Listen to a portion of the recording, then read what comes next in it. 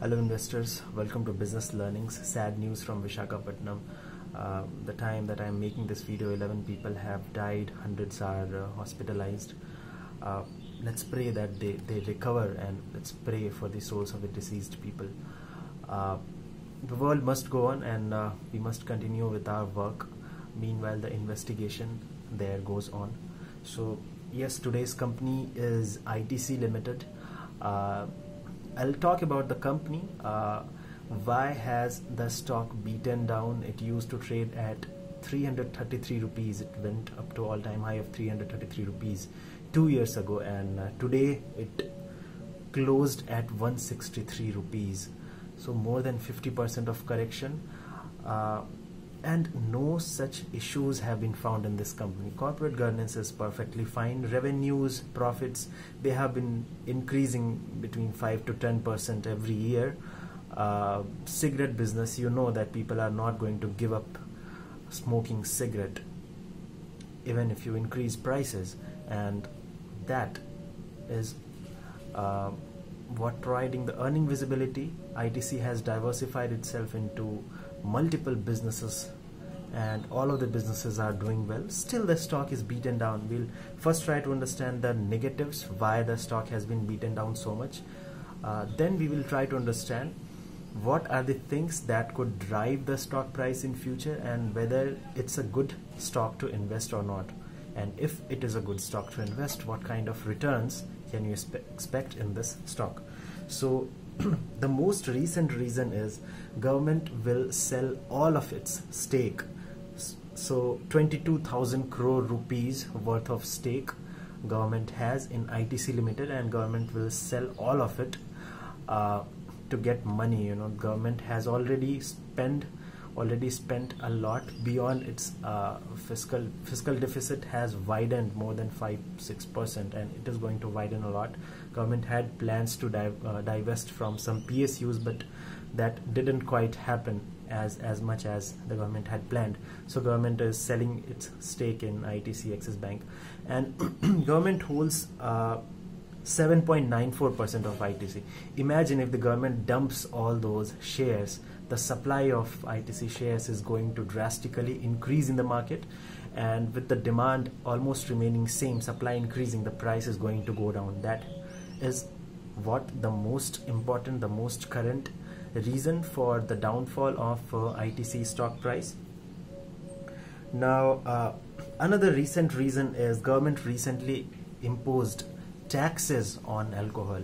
If you have been following the news, in Delhi, while the alcohol was being sold, 70% of tax was imposed on that. Alcohol and cigarettes, they are considered as the key revenue generators, because government earns a lot of revenue earns a lot of profit from those kinds of companies. So the cascading impact, the analogous impact, analysts are assuming that the cigarette business might also get some tax impositions so that government can recover some money, and that has also been pushing down the price of ITC. Since ITC's main profit comes from the cigarette business itself, that's why this kind of beating has been there on this stock. Third, and another important thing that has been the driver of ITC's price in the past few years is the increased focus of the ESG parameter. So mutual funds follow a lot of regulations, a lot of guidelines. A recent parameter that mutual funds have included while shortlisting or investing their money, in what proportion in the stocks, is the ESG parameter: environmental, social and governance. Tobacco is assumed to be a sin product, right?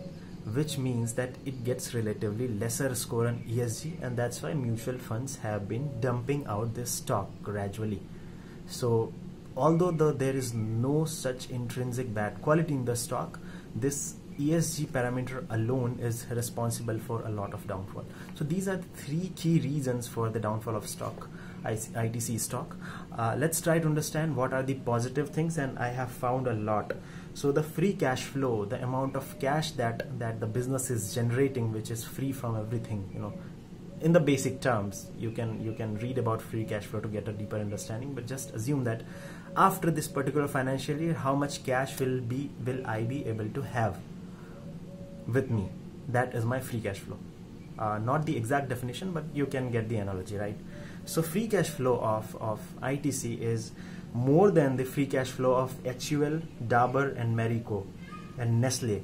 All these 4 major FMCG companies combine their free cash flows, and ITC has more free cash flow than all those 4 combined, right? So this is a lot of money.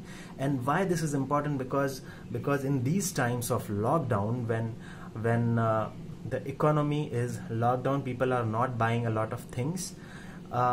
Companies which have, you know, which have some obligations in terms of interest payments, in terms of salaries, they struggle because they are not generating any revenues, but they still have their expenditures. ITC has a lot of cash to sustain for a long time.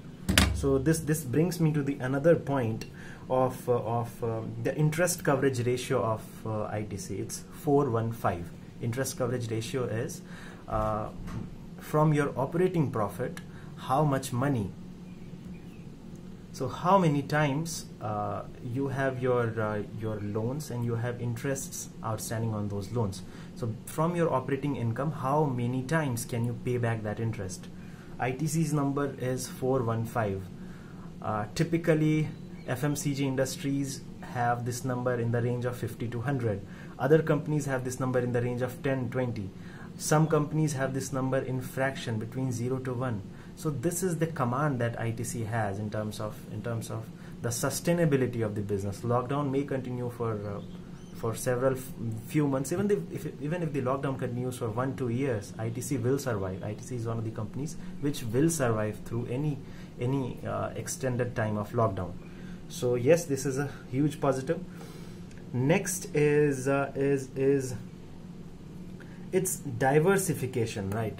ITC was primarily a tobacco company, but in the recent years it has been making consistent efforts to diversify in the FMCG sector, and they have been doing quite well, if not very good. They have been doing quite well, quite decent in terms of diversification, and going forward in the next couple of decades, I think they are going to achieve a drastic transition from tobacco to non-tobacco or FMCG kind of business, right? So this is a huge positive because this tobacco business itself is getting a very low valuation. Its PE is very low as compared to the FMCG business of ITC. So going forward, the PE expansion is going to be there and valuations are only going to increase. Now coming to the next point is the same amount of risk. For the same amount of risk, the reward that you are getting at ITC is quite high. The downside potential is very less, and the upside potential is immense. So for the same amount of risk, for the least amount of risk, you are getting a very high reward. A lot of people just look for multi-baggers. The thing with multi-baggers is they give you returns, but they also demand a good enough quantity of risk, and that's what the problem is. ITC will give you return, but it will not ask you for a high amount of risk, and that is a very big positive thing about ITC. Next next is the dividend. So ITC has been, the dividend yield of ITC is about 3 to 4%, which means of all the earnings that approximately whatever the share price is, ITC will give 3 to 4% of it as dividend. So forget the definition of dividend yield I just told.